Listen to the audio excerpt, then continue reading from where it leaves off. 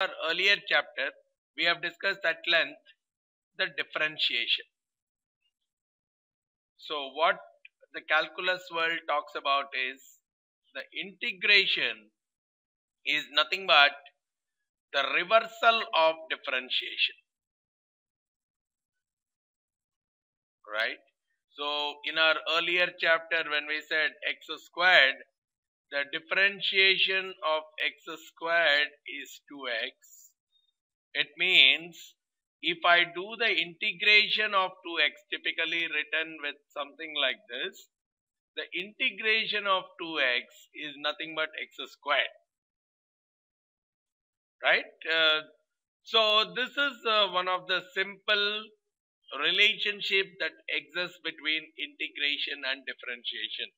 Sometimes if someone asks you to integrate as a simple question, if suppose there is a question which says do the integration of x cube, the simple way to try to understand this is in your option choices, try to differentiate. If you are not comfortable with integration and if the question is as simple as this, probably try to differentiate or find the derivative of your answers, and whichever answer gives a value equal, whichever the derivative gives a value of x power 3 or x cube will be your answer. So that's one more way you can use your derivatives or differentiation to do the integration. But yes, keeping that thing aside, it's better to understand the world of integration because not everywhere we work only with the multiple choice world, and probably as a space in the actuarial sciences, we have to use the fundamentals of integration at a lot of places. So having a grip on the world of integration and differential equations and these kind of concepts definitely adds value to our analysis. So with that as a background, let's get started. As I just now said, derivative integration is nothing but the reversal of differentiation. So that's one thing. And integrals, typically they are represented with something like this. So integral of x squared.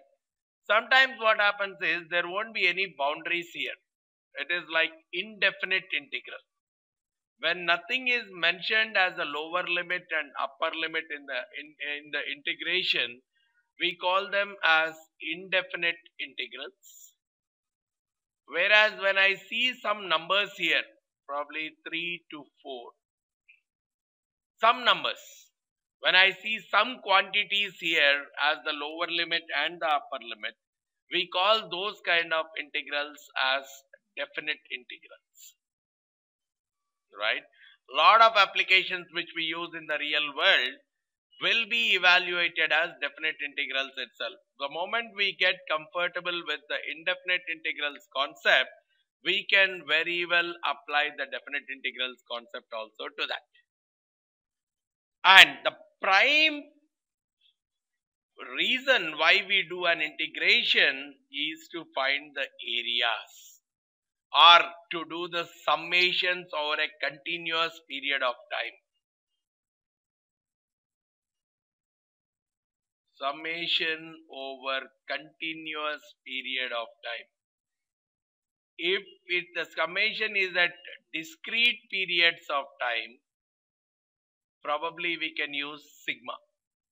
But if the summation is over continuous periods of time, sigma is what will get translated into your integral. So that's the kind of relationship you can think of.